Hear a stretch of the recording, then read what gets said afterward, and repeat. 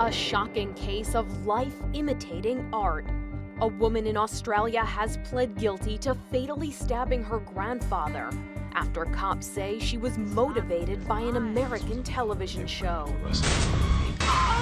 Prosecutors in southern Australia say Brittany Jade Dwyer killed 81-year-old Robert Whitwell in August 2016 in an attempt to take $90,000 in cash, which she believed he kept hidden on his property. They allege Dwyer and an accomplice, Bernadette Burns, drove across the country to commit the crime after being inspired by American Horror Story. But the pair only made off with about $1,000. Whitwell's body was found 3 days later, and the women were arrested shortly afterwards. Dwyer claims she suffers from borderline personality disorder and was abusing alcohol and drugs. Both women will be sentenced next month. For InsideEdition.com, I'm Mara Montalbano.